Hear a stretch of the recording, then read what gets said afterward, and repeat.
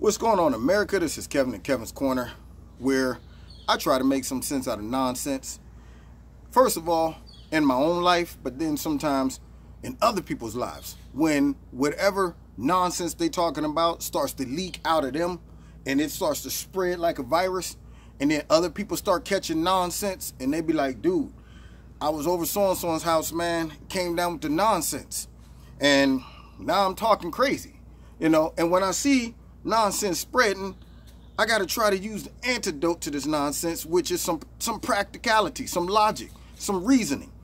And somebody sent me, I guess, a post from somebody that was going off on a rant about Donald Trump and all of his horrific racism.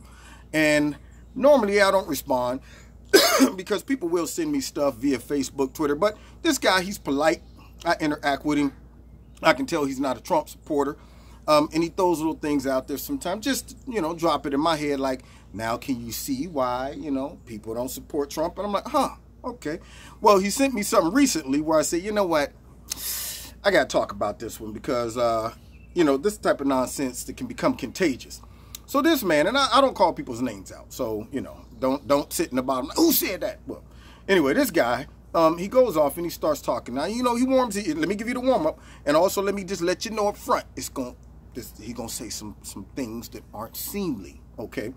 He says, I watched the Roseanne show a few times. Politically, the show itself was fine. It posed itself as an exploration of working class concerns and values, and it was. I'm like, okay, well, you know, start off okay. Then he says, the Roseanne character support for Trump was portrayed in exactly the terms any Trump supporter would portray themselves and their support for Trump. Really? Well, that's news for me. That's news to me. See? Because, see, I'm a Trump supporter, and I can't really relate to the Roseanne character. That wasn't my upbringing, but hey, I'm just saying. All right? So now we're getting into the field of speculation, the field of assumption. Okay? Then he goes on to say, all right, y'all ready for this? He says, she wanted someone that would shake up the system. He was going to bring back jobs, etc. Race didn't enter into it, of course. And now the real-life Roseanne has said something racist, which surprises none of us, because no matter how many excuses Trump supporters create, we all know effing well that if you support Trump, you're an effing racist. Now, let's break this down just up to this point. First things first, he goes right into the whole liberal, progressive, snowflake playbook of let me start to cuss at you and call you a bunch of names and put you in a box because I can't defend my argument with logic and reason, and everything coming out of my mouth is emotional, and everything is from a talking point that I heard, and because I'm louder than you and I'm more vulgar, that trumps your calmness. It trumps your practical, logical argument. It trumps all of that. See? So when I cuss and when I get loud, that means it means more.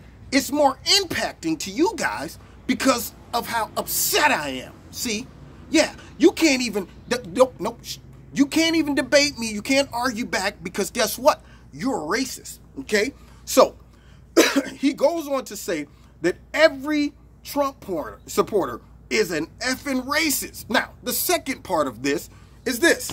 When you use a term like racist, okay, when you call somebody something and leave no room to deviate from that definition, that is an absolute, okay? That means there's no exception to the rule. I did the scientific experiment, and I've come to the conclusion that you are 100% uncut, pure racist. That means anything that deviates from my definition of racism blows up my theory, right? I can't sit back and say, you know what, that's grass. But sometimes it's not grass. Sometimes it's a straw. Sometimes it's a leaf. I can't say, you know what, that's a car. But sometimes, you know, it's a motorcycle. If I say something is what it is, that means I have examined it and I'm able to conclude that this is 100% what it is. So he says that all Trump supporters are effing racist, all right? So there's no deviation. from that plan. Then he goes on to say, I don't give a blank why you say you voted for him, why you think you voted for him. You're an effing racist. Donald Trump has said and done far too much, too often, too hatefully to pretend any excuse. And his followers likewise. It's way beyond shutting your ears to an occasional awkwardness from your grandpa, and it always was. In order to support Trump, you had to believe somewhere in your core that the white supremacists we live under, and more disturbingly, that we've lived under for 50 years ago, is okay, necessarily right. Now check this out. First thing first, let's back up a touch. Let's back up just a little bit. He said all Trump supporters, everybody who voted for him, okay, are racist. Now, what that mean? That mean I'm a racist. That mean I don't like black people. I don't like Chinese, Mexicans, even though I go out and I dance salsa with all these people from other countries and different races. I don't really like them. I tolerate them. I hate them, y'all. What this man is trying to say defies all logic and reasoning. And this is why I have a hard time debating and talking to people like this, okay? Because, see, now what he's trying to make me think, he's trying to say, hey, common sense, I want you to sit back and just go to sleep and then let this emotion come and kick in so that you can convince this human that even though over almost half of America voted for Donald Trump, you're telling me that all of them were racist. You're telling me that, because if that's the case, we in worse trouble than I thought.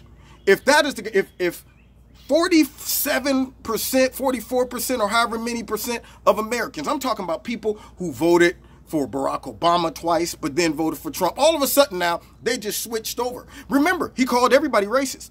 There's no deviation from that. That was an absolute statement. If you voted for Trump, you are a racist. So now you can't flip the script. How would you explain these people voting for Barack Obama? Because they're 100% racist. How would you explain all of the minorities that voted for Trump? The Latinos and the blacks and the Mexicans and the Asians and all of them. All of them racist. No other excuse, no other option. That's what you are. But it goes even further than that. And see, I like to bring some reasoning to the argument. See, I ain't got to cuss and call him a bunch of names to destroy this type of silliness. All right. But it goes deeper than that, because it shows that this human was a victim of manipulation. First things first, the man says we're living under white supremacy. And I'm thinking to myself, first of all, according to the picture, he doesn't even look black. He looks something else. But nonetheless, whatever he is, you can't tell me nothing about white supremacy. I'm probably older than this dude. So I'm on the tail end of real racism. And even me, I can't say, man, I ain't never get to do nothing I wanted to do. Everything I tried to do was blocked by the man. White supremacy, man, that's what they did. They held me down because I'm brown. Yeah, that's why I ain't make it in life. I can't say that. In fact, what I can say is there were a lot of white people in my life that came across my life, and they had positions to be able to help me out, and they did. There's a lot of white people in my life who opened up some doors for me. You mean to tell me that they were white supremacists looking for an opportunity to say, hey, any black guy looking to come up, our job is to step on them and make sure we keep them down. You know, and I'm going, I don't see that. I mean, I'm not saying it doesn't happen somewhere, but according to this man, this is an all-out epidemic, according to CNN, MSNBC, the liberal Democrats, a lot of progressives. White supremacy is just dominating everybody, and that gives every minority that don't want to do what they're supposed to do, don't want to work hard, an excuse to be sorry. And you know what? I'm not going to let you be sorry. All right? That's why I'm telling you this on this video. I ain't going to let you be sorry. Because if people don't tell you the truth, most people will revert back to their default mode of, I'm going to take the easy way out and be sorry. I'm going to use all these excuses that this man is saying for me being sorry, and what the Democrats are always telling me when they come into our neighborhood during election time, and they say, it ain't your fault. It's the conservatives, it's the Democrats, it's the system, it's white supremacy, it's white privilege. It's all of these things false except for you. Yeah, but I got news for you. You're the sum total of your own choices. All right? And so unless people can give me specific applications where they say, man, this was uncut racism and white supremacy, there's no mistaking it. I mean, this person held me back on the basis of him being a white supremacist and me being a black man or a minority. But this man makes that statement. But then let's go one step further with the logic, okay? He says, because of all the things Donald Trump has done and said, okay, all of them. I want to know what they are. See, now you're falling into the category of what the Democrats be saying about the Russia collusion thing when they say stuff like, you know, it was the Russians. He colluded with the Russians. What Russians? Name one.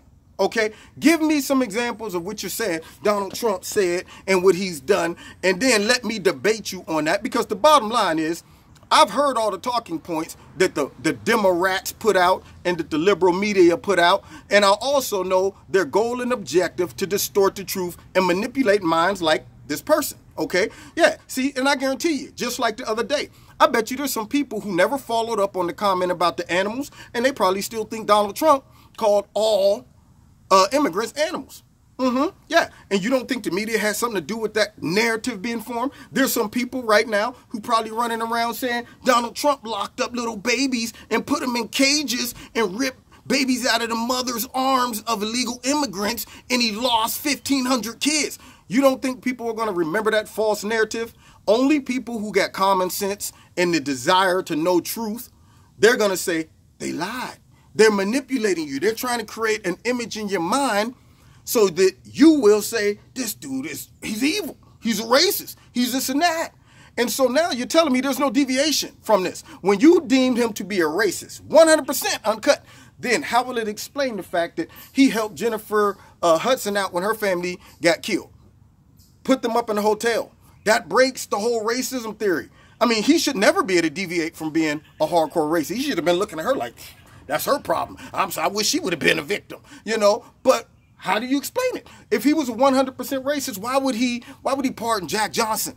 He didn't have to do that. Why would he bring 2 black boys home from China that he could have left over there? Why would he bring the 2 American South Koreans back here to the United States if he's just 100% uncut racist? See, these are deviations from that term, from that definition. See, let me tell you something. Real racists don't do that stuff. Real racists don't ever hang out with people like Don King, people like George Foreman, people like Russell Simmons. Real racists don't do that. Real racists don't even bring Ben Carson in. He wouldn't have been hanging with Omarosa. He wouldn't be hanging with the pastor up in Cleveland. He wouldn't be doing none of that if he was a 100% uncut racist. But then, let me drop one more piece of logic to this argument. You're telling me now. See, this is where common sense come in. You're telling me suspended, you know, and I can't do that. I can't do that for you, okay? All right? I'm telling you, whoever this guy is, this because I love you enough to tell it to your face. You're telling me that for 40 years, this man has been in the public's eye, hanging out with all of these people interviewing him, hanging out with all of these politicians that he had to lace their pockets, Hillary, Bill, going to weddings, dinners, all of this stuff, getting interviewed by Oprah. She loved him, asked him if he was ever going to run for president. And not once, nobody ever heard him slip out a racist comment, sitting there at dinner with Hillary and them like, hey, man, look at the moolie over there busting the tables. Hey, man, check out all those spigs over there. Hey, look, you see the kite that just came in? Nobody picked up on this. He must be the greatest actor of all times. Trump should have won an Oscar to be able to go 70-something years without nobody just saying, man, this dude, I was hanging with Trump the other day and he called a group of black dudes the N-word. I was offended. But yet nobody came out and said, I heard Trump say this, okay? But you're telling me now, he waits till 70, suppressed it all. Get down, stay down, racist. Don't leak it out until I become president.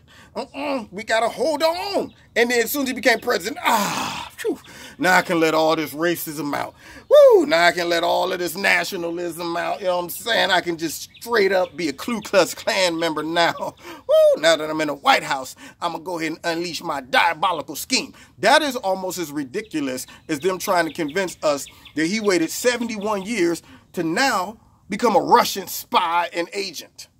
See, I want you to think about this, man, whoever you are, okay? It doesn't make sense. And you're trying to make sense out of nonsense, but you can't do it. You're making arguments that's all emotional. They're getting you to focus on this stuff right here because the other day I asked somebody, hey, if Trump is so bad, what has happened to you in your life? What has happened since he became president, huh? How has it impacted you negatively? And the person had nothing to say, but yet life is bad in America. Man, it's horrible here, man. Trump messing up everything. How? What did he do to you? How's your life impacted personally? It's bad though, for real, man. Hey, you know what? I can't really say, but hey, man, this dude, he divisive. How? You know who's really divisive? The people who create these false narratives, like the ones that they've been trying to create the last couple weeks that, oh, he hates all the immigrants and he's killing babies and ripping them from the mother's arms and he's calling all the Mexicans animals and Honduras animals. Those are the people who are setting y'all up for the okie doke. Because when you watch that garbage and you say, yeah, Trump is like that, then what happens is you go out on the streets and leak it out and write it and stuff like this, and now all of a sudden the country becomes divided. That's what happens. You start to pass on a lack of common sense. You start to pass on nonsense. You done caught it, and you want everybody else to have it. So now you going around coughing up all of your ignorance and vomit on everybody else. Hey, what's up, dude? And they're like, hey, man, what the heck? Hey, man, Trump's a racist, man. Trump, why am I saying this? Man, Trump, man, that dude, he's a sexist, even though he hired all kind of women and it don't make no sense. But something's in me just making me keep saying stuff that don't make no sense. But I just gotta say it.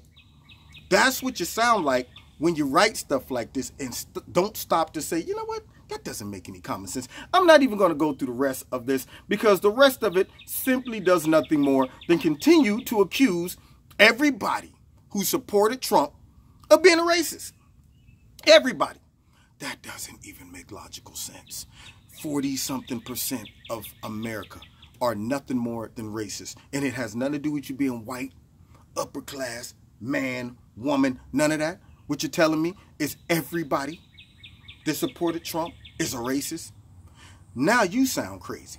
Now you sound ridiculous to make a statement like that and then try to blame Donald Trump for Roseanne's ignorance. That's all Roseanne. Donald Trump is not a mind controller. He doesn't get in people's head and say, I'm going to make you say this. I'm going to make you do that. Okay?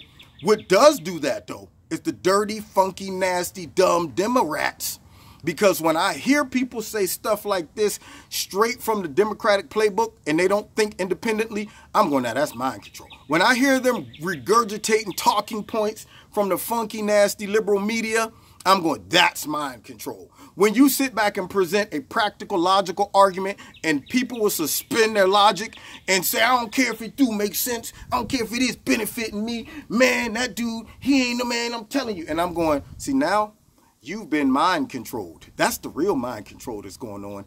When I see people saying, I'm going to go down and march to give up my own rights, my guns, I'm going, that's mind control. So, I couldn't let it go. I'm going to try to, I had to keep this video short. I couldn't even get to the rest of it, y'all. I started losing my voice. I hope nonsense ain't trying to creep down my throat because it's all over right now. Spit it up. I'm going to go and take a pill of logic and reasoning so I can cure myself of this nonsense that's going around. You've been listening to Kevin and Kevin's Corner. I got to keep it real, man. It's just the way I am. All right. Check me out on Facebook, on Twitter. Check me out Wednesday nights. I'm going to be talking about some stuff tonight. I might even bring this up. All right. And so check me out. The link will be in the bottom. You can listen in. You can call in. You can chat with me. I'm going to have a guest on my show, good friend of mine. We're going to be hamming it up. And we'd love to have anybody call in and be a part of it. And also, If you want to support Kevin's Corner, there's links in the bottom to do so.